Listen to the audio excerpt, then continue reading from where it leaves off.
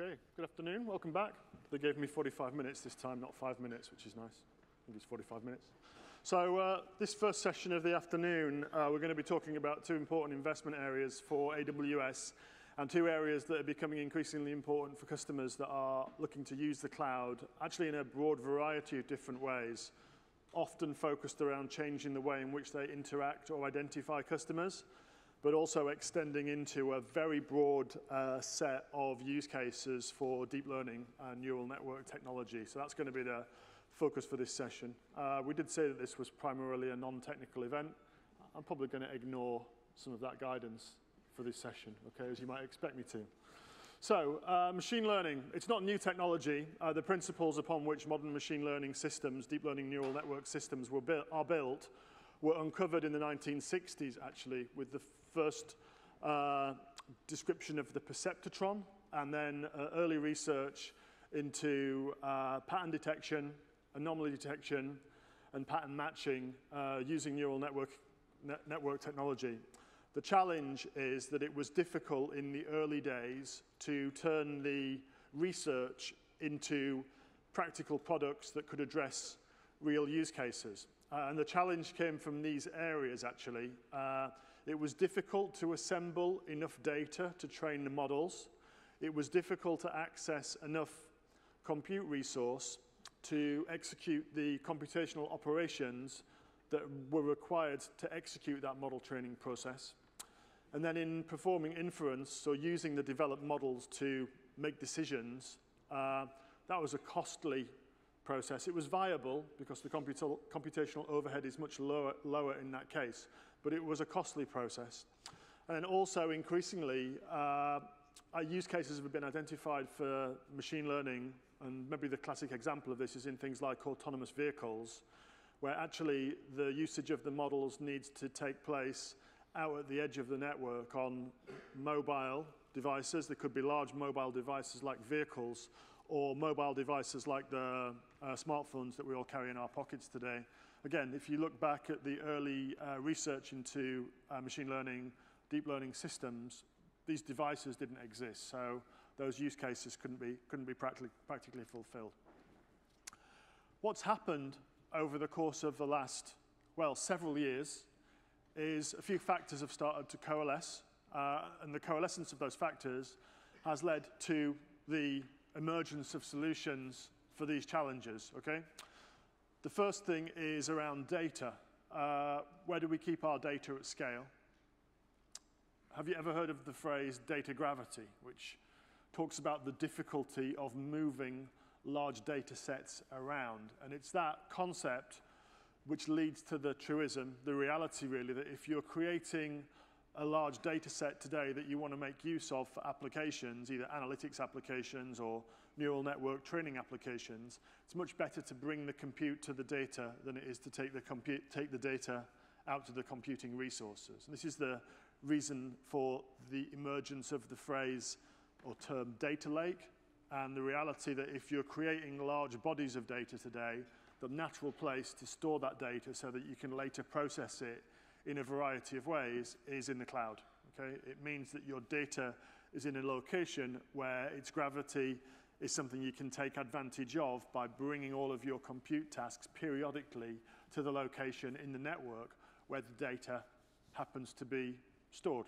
So you bring the processing to the data rather than the other way around. Second thing is on training. Training is a high-performance, short-term compute job that you're going to run against the large data set using, in most cases, special-purpose computational resources. And these are interesting in themselves in the fact that the gamers in the room will already have these devices sitting in their house, okay, hidden inside their rigs, as we like to call them, which are, of course, the high-performance PCs that we all have in our homes for playing video games on. They've got GPUs in them. The GPUs are mass-scale parallel computing devices that can perform thousands or tens of thousands of computational operations in parallel. So simple operations like floating point or integer arithmetic is what these devices are built for, and they're built for doing that at massive parallel scale. And that's exactly the same thing that you need to do in performing statistical analysis on neural networks. So GPUs plus data equals the capability to train a large-scale model, and to train and update a large-scale model at speed means you don't just need a few pipelines. You need tens of thousands, hundreds of thousands, or millions of floating point pipelines available to you. Where can you access that for an hour or 2 hours in a simple way without having a lot of CapEx, without having data centers full of heat-generating GPU infrastructure? Well, you can access it in the cloud. Okay, so we have machines that are specifically designed with GPU capacity in them. You can run them against data sets, and you can use those to build trained models that you later use for inference. Inference is similar, but it's much more continuous in its computational demand, and it's much lower in terms of the peak requirement for computation that you're going to have there. So you can use either GPUs or you can use regular CPUs. And you might want to do that on demand. You might want to run your inference model as and when you have a piece of data that you want to make a prediction about, or a piece of data that you want to assess using a model that you've trained. And that's where this idea of serverless computing comes in, and the idea that you might just run your inference engine as an on-demand API operation. So you call an API and say, is this document a tax form, for example? And the computational effort to work out whether it is a tax form or another document takes place in an ephemeral chunk of computational capacity, which is then discarded when that particular task has been completed. That's serverless inference. Okay? And then lastly, deploying this stuff out to the edge. So on mobile, on IoT, also on powerful hardware. The Tesla, for example, is equipped with its own high-performance GPU infrastructure that enables it to detect white lines, pedestrians, and other vehicles using the cameras that are mounted on the vehicle. And there's a pretty powerful supercomputer inside each car that is manufactured. Okay, so edge devices can go all the way from one of these right the way up to a vehicle that has its own NVIDIA or AMD GPU infrastructure within it. Okay. The issue there really is about fleet management in the sense of managing a large number of endpoints, also deployment, and how you manage things like security credentials for access to the devices themselves, which might, of course, be safety-critical devices. In the case of vehicles and industrial equipment, you have to have the right trust model, the right threat assessment, and the right management infrastructure to control and manage those devices in a secure way. Again, something that the cloud, with its strong cryptography, its identity management features, actually very, very well suited to provide solutions for. So this has led to AWS becoming a very, very popular location for customers of all types to run these workloads. Okay, and I'm going to talk about a few of these by way of example now. So this is a really interesting example. This is Stanford University Medical School. Okay, this is a retinal image, so the back of somebody's eye, taken with a specialist imaging device. And it turns out there's a correlation between features appearing in retinal imaging scans and in the worsening of diabetic complications. Okay, and it also turns out that there's a large data set of scans that have been taken of healthy and unhealthy patients, and historical data about those patients having gone on to develop or not develop a worsening in diabetic symptoms, diabetic complication symptoms. And what Stanford have been able to do with AWS and with the use of deep learning frameworks on top of our technology is build a system that is able to detect the correlation between the images and the worsening of symptoms in a way that exceeds the capability of a human doctor. Okay, so the neural network is more effective at determining whether a diabetic patient is going to suffer a worsening in complications from a retinal image than a trained human being with 10 to 15 years of medical experience in that specific field is. Okay, so better than human systems built using AWS, in this case for medical diagnosis. This one's a little bit more consumer. So this uses TensorFlow, which is an open source deep learning framework that simplifies the process of training models and of making inferences from existing trained models, often put to work in imaging, but also put to work in text classification, feature extraction, and other similar workloads. And what you're seeing here is the system that powers the image search on Pinterest. Okay, so if you were to jump onto Pinterest or receive a selection of images that Pinterest think might match your interests or match other images that you've previously looked at using their service, the intelligence that associates tags with images is not human. Okay? The intelligence that associates tags with images is an image classification system built using a TensorFlow abstracted deep learning neural network which runs on the AWS platform. Okay, so if you search for, this one I did quite recently, minimal tattoos. Okay, it's a tattoo style that involves writing on the arm normally. You're getting hundreds of images back that are all visually similar, but no human being has ever looked at the majority of those images. There was a classification activity that took place sometime in the past, but now the classification is driven by machines. It's driven by a neural network, which will draw inferences about the similarity between different images, tag them appropriately, insert those tags into a metadata search system, and allow you to do image search on systems that have never been looked at by anybody employed by or working for Pinterest. Okay, so that's a pretty interesting system. Obviously, the primary challenge here is high scale, very, very, very high scale. They have millions of images. They have millions and millions and millions of users. And it's a very, very popular app, a very, very popular web property. So doing this at scale, at the scale that is required with a workforce would be extremely expensive and extremely difficult to manage. And then lastly, on edge devices. This is a Chinese company that's headquartered close to Shanghai called TuSimple. They provide firmware for other manufacturers that are building autonomous vehicles. Okay? What you're looking at here is something called real-time planar detection. Okay? So a neural network is being used to pick out the flat plane of the road surface, which is 1/3 of the 3-factor autonomous vehicle driving system, which is visually based. Okay, the other 2/3 are object detection. So this is a person, this is a vehicle, this is a road sign, this is a lamppost, and depth of field heat map. So how far away is that person? How far away is that road sign? How far away is that pedestrian crossing? Those 3 factors can be combined together to deliver real-time hazard avoidance. Okay, so I know what I can drive on, I know what objects are in the scene, and I know how high the priority is for avoidance based on how close they are to me and how rapidly they're approaching. Okay, and you factor those 3 things together, deploy them down into a vehicle, and you can build an autonomous driving system.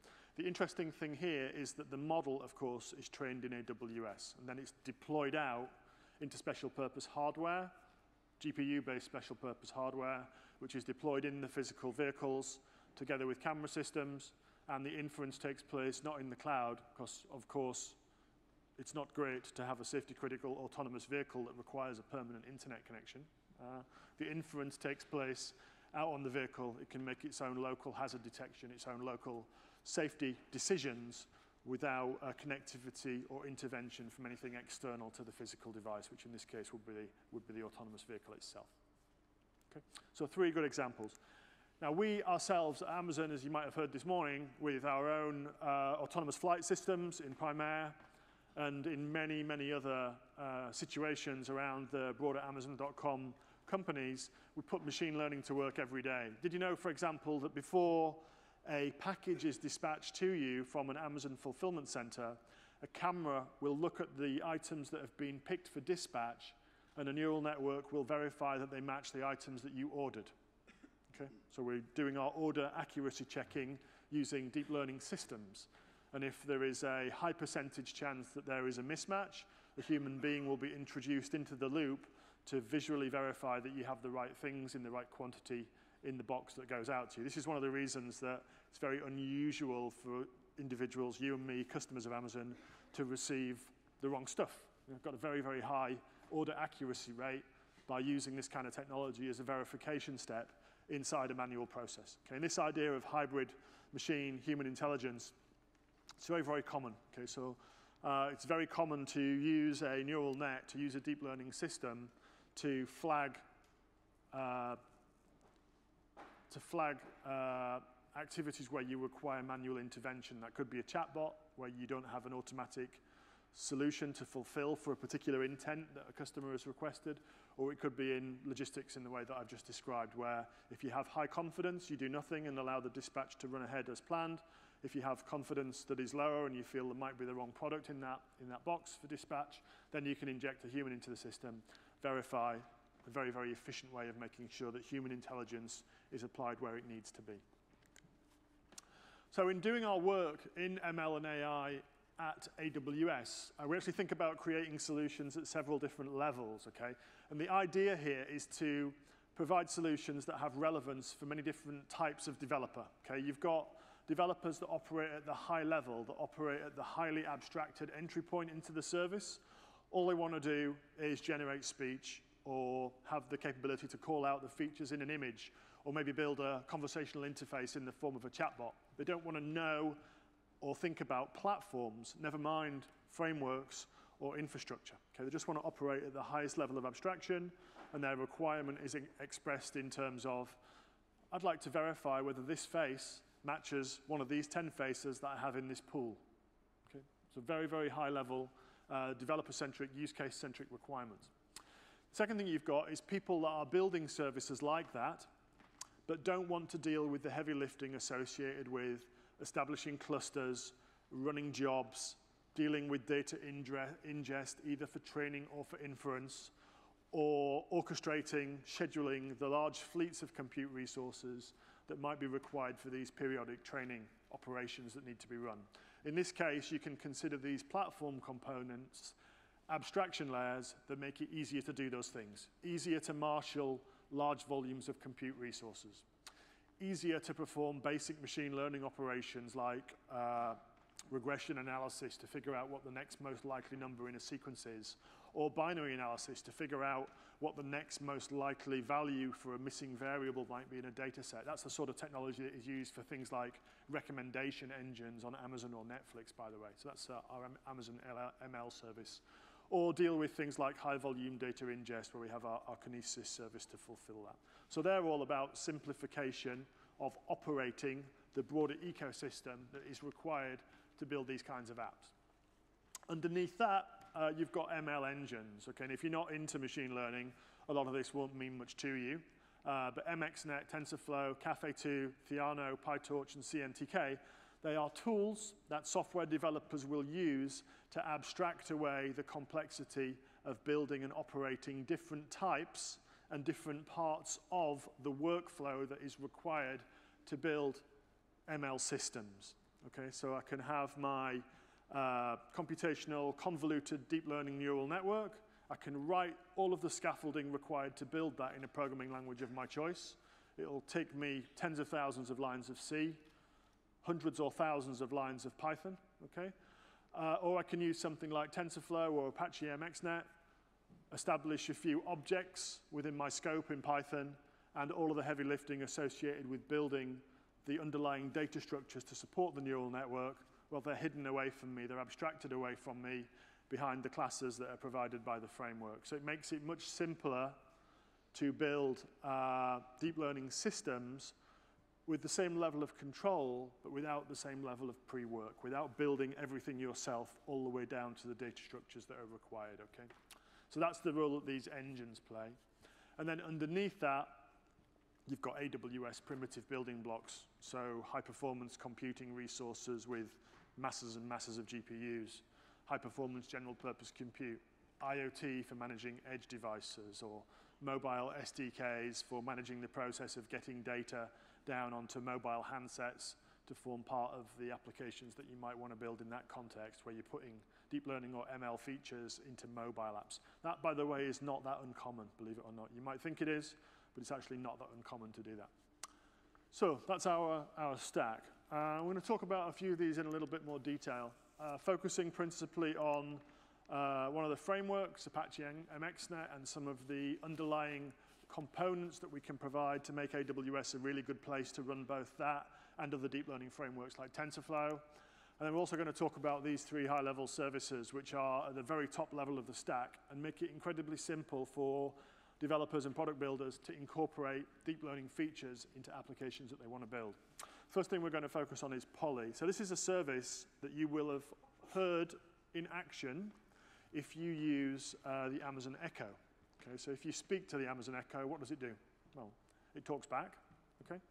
And the speech that comes back to you is not generated on the device, okay? That would be impractical, very expensive, and the device would need to be extremely large, okay?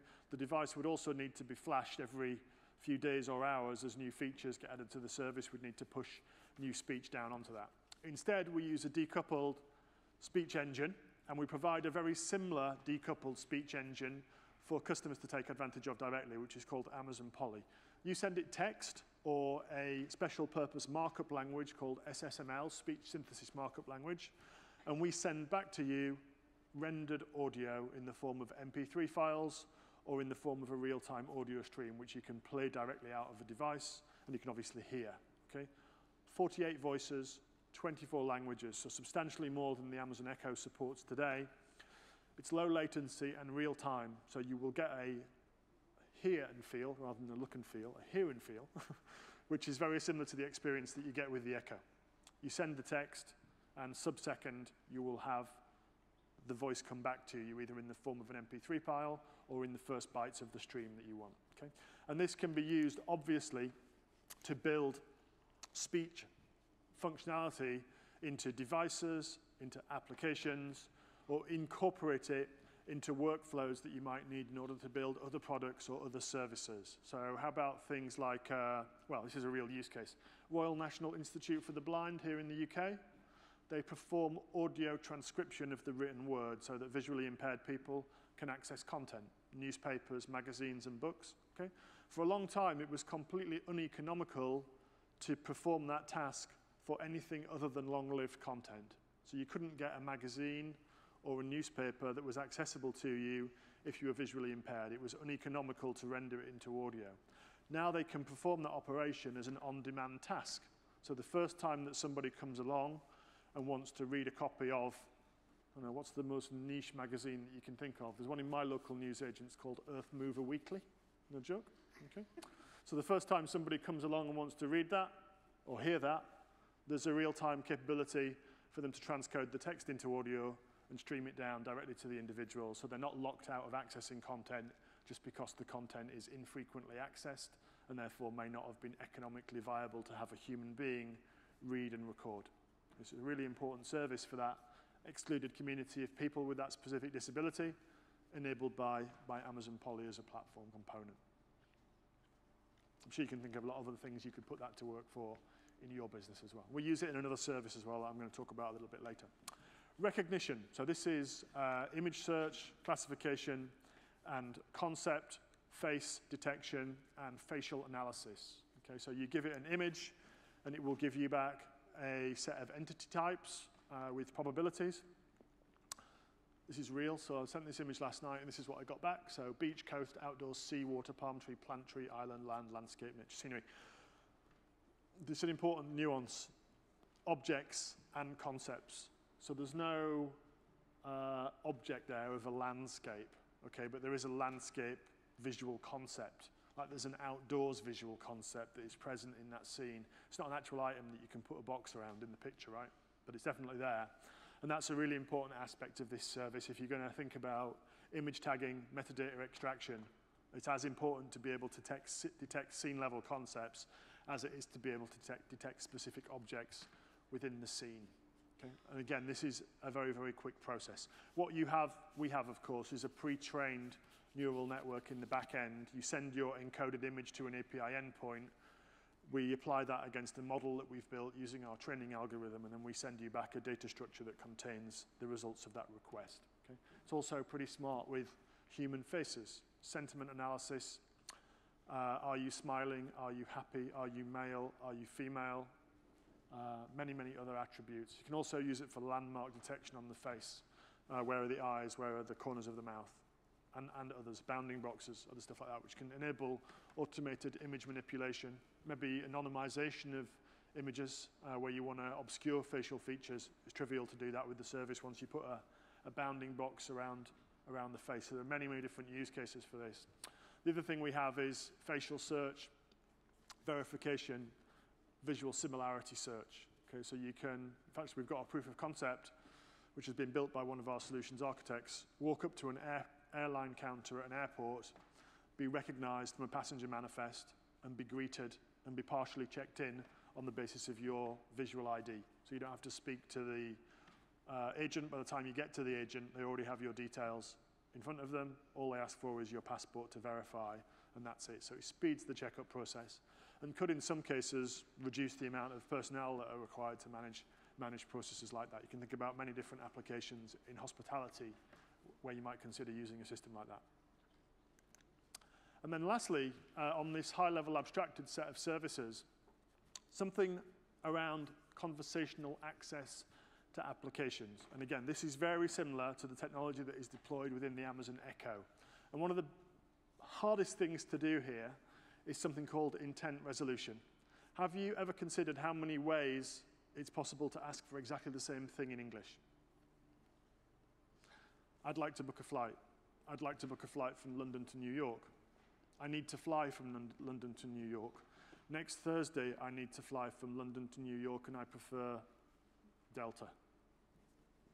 And so on. There are literally hundreds of thousands of different ways that I can construct a sentence with the same intent and very similar meaning.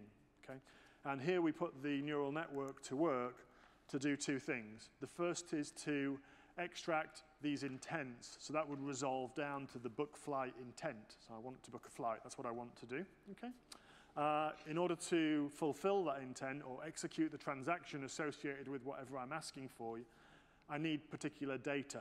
Okay? We call these pieces of data slots. Okay? So destination, origin, date of travel, preferred airline, class of travel, could all be slots that are relevant to this particular intent. And we use the deep learning network on the outbound to generate the questions. You know, I need to fly from London to New York. Well, I'd obviously want to ask, when do you want to travel? Do you have a preferred airline? What is your preferred class of travel? The neural network generates the questions dynamically. I don't need to write them. I don't need to create 1,001 different cases in my switch statement to evaluate what's being asked for and work through all of the potential permutations of response that are required to fill out the missing components in the data model. Everything is handled by Amazon Lex. Now you can build a lot of additional logic here using what we call fulfillment functions, which are custom pieces of software that sit behind the conversational bot and enable you to interact with it in custom ways, or enable you to design custom interaction flows which will guide your customers, guide your employees through using this system to fulfill whatever use case you have in mind. Okay, some really good examples of this already out there. One of them is Liberty Mutual. They're a global insurance company headquartered in Boston in the US with a very substantial development presence in both the Republic of Ireland and in Belfast as well. And they were one of the early adopters for this service, creating an intelligent knowledge management and search system for their employees that would allow their employees to ask questions like, what are my pension contributions each month? Or where can I find out more information about my medical insurance plan? Okay, so it's employee self-service, converting common transactions that would take place with their employee help desk into something that was made available on their intranet via the existing chat tools that they already use within their enterprise. Okay, so identifying what those common intents are, codifying them, connecting them to information sources within the enterprise, and making that a self-service interface enabled by natural language. We have a really nice feature here, which is an intent waterfall. So those intents that are not fulfilled will end up in a set of analytics that you can see. Okay, and that can be a useful way to build the backlog of additional functionality that you want to add to your chatbot after you've done your first phase release. I actually really like that feature. This is a service that I've used myself, so you can talk to me, sort of. Disclosure, actually talk to my bot. Go here, facebook.com, ian.massingham.aws, send me a message. Amazon Lex will reply to you. This system at the moment supports feedback and ratings about these talks, okay? But I'll accept any feedback via the system. It also uses sentiment analysis to score what you say to me and tell me whether you're being kind or not. Okay, so check the system out. It's a live tool built using this service. So those are our three high-level abstracted services, Amazon Poly, Amazon Recognition, and Amazon Lex. They actually have common features, so built on neural networks, lots of built-in functionality. They're integrated with other AWS services. They're all intended for production use cases today. They're all available today, and they all have free-tier operations, so you can experiment with these services at no cost. So check them out, give them a shot. What about building and running your own custom deep learning applications on AWS? So this is can I have a little bit more light in here, just for a second, so I can just see a little bit more of the audience? That's cool. So who here has got any experience with neural networks or with deep learning in practice, where they've actually used a system of this type? Okay, hardly anybody. That's pretty much what I expected. So the first thing we need is a quick deep learning 101, okay? So the way that these systems work is using these low-level constructs called perceptrons, which are thought to be similar to the way in which the human brain operates, okay? And we're using a subsampling technique here. So this is from a paper, actually quite an old paper, about handwriting digit recognition. Everybody that put their hand up about neural networks has probably done this exercise, because this is like the hello world for neural network developers. There's a large tagged data set out there of handwritten digits, 1 through 0, okay, which are very simple images. And pretty much every deep learning framework tutorial, every Deep Learning 101 computer science curriculum class lesson will include working with this data set, okay? And what you will do is take your images, which you can see here is a 60-mile-an-hour sign in this case, wire them up through feature maps, and then over here, put them through what we call a convolutional neural network. The convolutional neural network operates on the values that are present in the matrix represented by the image. Okay, so we're simply looking at the numbers that are present in this square image. Each one of those pixels is represented by a series of digits, right, which define brightness in the case of the grayscale image, or maybe RGB or bigger numbers in the case of a color image. Okay? We'll wire that up into our complex network, and we'll just look at the values of the different pixels within the image. And we'll feed that through a number of different layers, which are in turn wired to one another. So layer 2 is calculated from a function of the values in layer 1. And layer 3 is calculated from a function of the values in layer 2, and layer 4 from layer 3, and layer 5 from layer 4, and so on down the stack. At the end of the stack, we're going to collect values which are far removed from the input image, okay? And we're going to correlate the values at the bottom of the network against the features of the image. And through some magic, that's going to allow us to train the system so that when we put another image in and we see what values are produced by running it through the same network, we can assess what they match. Okay, so when we talk about feature detection or feature matching, this is what we're talking about. We're talking about how mathematically close the output values are for the sample image, for the target image, against the output values for the large collection of samples that we've run. Okay, and then we make a probability assessment, which allows us to determine whether the sign says 60 miles an hour, 40 miles an hour, or 30 miles an hour. Okay? The larger the training set, the more accurate that we can be. Okay, so it's simple in concept, hard to build at scale, and hard to operate. The reason it's hard to operate is that's a tiny little 32 by 32 image, okay? What if that was 16 million pixels, okay, that we were feeding into our network? We'd have a very wide array at the first level, okay? And then we'd have a stack of other sets of data that were calculated from that input level, okay? And actually, to get really good at this, this is something called ImageNet, by the way. To get really good at this, you need deep networks, okay? So in 2016, the most effective classifier in this competition for image classification used a neural network with 269 layers. Okay, so we've got 269 derived sets of numbers that come from our wide input array. That is a lot of maths. It's a huge amount of maths in training, and it's still a large amount of maths in inference. Okay, the blue line, by the way, is accuracy. Okay, so you see in 2010, the classification algorithm that we're using here for this question, so are these two dogs the same breed? Do you think they're the same breed? Who thinks they are? Who doesn't think they are? Okay, you lot are all wrong, and the first lot are all right, so they are the same breed. So the accuracy in answering this question improved over that period from 28.2% errors down to 3% errors. And humans are, as I've just illustrated, not that good at this. The machine is actually better. The machine is more effective at determining image matches. Okay, and actually, there's a lot of other concepts that this particular system is very effective at detecting within images as well. Objects, scene-level concepts of the type that we talked about earlier on when we were talking about recognition.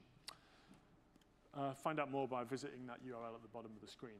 But the point I'm trying to make here is you need massive amounts of calculational power to build these models.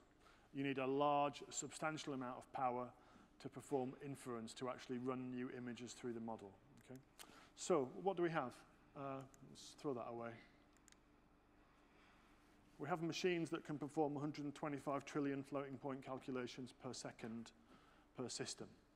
Okay, so they're very fast and actually very cost efficient in performing the training operations that are required to build the models that are later then used for inference. This is a brand new launch that we just made this last week called the Amazon EC2 P3 instance type. It includes a hardware component from NVIDIA called the Volta, okay, NVIDIA Volta, which is a very, very high performance floating point unit. Way, way more powerful than you can ever use in a use case like video rendering. You know, they just have far, far too much performance for that. You'd never find a screen with enough pixels to keep them busy. Okay, but for large-scale deep learning neural network training and inference, they are a really good system, a really cost-efficient system, and a really high-performance system. These are brand new. The other thing that we do is focus on providing tools at the framework layer that make the use of the common abstractions that are prevalent within this field very efficient, and also produce content in our own right, which is intended to make this technology accessible to developers that want to build with it. Okay, so just a few examples of that. We have something called the AWS Deep Learning Army. An Army is an Amazon Machine Image. It's a prepackaged software build that you can quickly and easily deploy onto computing resources within our EC2 platform. So typically when you launch a new instance, you'll select an Army, an Amazon Machine Image, and a few minutes later, all of the software that's bundled within that Army will be available on a running machine for you to use. Okay, they come in all kinds of different flavors, from basic things like Amazon Linux or Ubuntu, through to versions of Microsoft Windows that have Microsoft SQL Server packaged within them. There are thousands of them available in a marketplace that we provide as well, called the AWS Marketplace, some of which we contribute, some of which are contributed by third parties and partners, some of which are just contributed by altruistic AWS customers that have a passion for a particular type of software and want to spread that by making it easy for other customers to use. We also maintain some of our own, which are not operating systems, but are intended for specific use cases. And this is one, the Amazon AWS Deep Learning Army. Okay, so we're packaging in here the frameworks, MXNet, TensorFlow, Caffe2, Theano, and the other tools that I've talked about already. That makes it easy for developers to abstract the complexity of building and operating the networks, and makes it really simple for them to start training and incorporate those trained models into applications that they're building. Below those frameworks, there is a set of drivers. Programmers in the room might have realized that when I was talking about MXNet and TensorFlow before, I was talking about Python, right, which is a high-level interpreted language. But what I want to do with that Python is massive amounts of floating point calculations, which is probably something you would normally solve by writing in C, right? You want to do a lot of maths quickly. You don't want an interpreter in the way. You want the most performance-efficient mechanism for accessing your hardware, which is not going to be writing code in Python. So what's in the middle between the framework and the hardware? Well, there's something called a CUDA layer there, which is a set of drivers that abstract the GPU hardware, make it available to a C framework, and then provide a consistent API for higher level abstractions to be built upon. And that's CUDA, okay, the CUDA framework. We bundle that with this Army as well. So the complexity of setting that up is also removed from developers that want to build on this system. This was the release announcement actually saying that we'd updated all of the software components to work with this new P3 instance family, which came out I think, a day after we announced the new hardware. So we're very quickly able to take advantage of that and run your neural networks more quickly and in a more cost-efficient way as well. Second thing we've got on here is our announcement of Gluon. This is another library for machine learning. Again, the same kind of thing as one of these other frameworks that a machine learning developer might put to work in order to simplify the process of building optimized neural network components and then incorporating them into their apps. It's something we're collaborating on with Microsoft on. And then lastly, just an example of trying to make the technology more accessible for developers with illustrations of use cases. This is something called neural machine translation models. This is, you know, I say hello, but French people say bonjour. It's probably a terrible accent. But the process, that is, I mean, quite obviously that is a job that you could use a neural network for, because what have you got? You've got large corpuses of translated material. I've got a huge number of works that have been written in English and translated to French, German, Italian, Spanish, South Korean, and hundreds of other languages by professionals over the last 200, 300, 400 years. So what can I use that for? I've got a large data set which has features within it. What can I use it for? I can train a model. So I can pump in my own English sentences or French sentences and have the neural network translate them to another language on a probability-based model using ML, which is trained on human data, on precursor translations that have been performed by linguists, by language experts around the world. And this blog post explains how to do that. It explains how to build and train your own neural machine translation system using a open source project that we have, which is a framework called Sockeye that's designed specifically for that kind of use case. And that's something that the majority of people in this room with a technical background will be able to walk through and recreate, in my opinion. So that's all I have. To learn more about this stuff, go here, awsamazon.com/AI. It's a huge area of investment and focus for Amazon, this particular domain. And we obviously have, you might have heard already earlier in the day, AWS reInvent coming up at the end of this month now in Las Vegas, the very last week of November and the first couple of days of December. I'll be fired and probably shot if I reveal what we're going to announce at AWS reInvent, so I'm not going to do that, but I will say that there will be a lot of new announcements and new services that add to some of the services and features that we've already covered in this session. So you should definitely check back in on awsamazon.com/AI in the first week of December and see what's new, because there's going to be a lot of new features there that will make it even easier for developers to incorporate these kinds of features into applications that they're building. Thank you.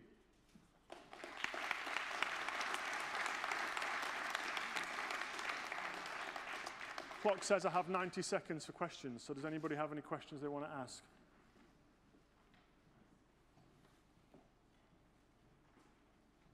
No? Okay, I'll say thank you. Talk to my bot if you want to provide any feedback. Thank you.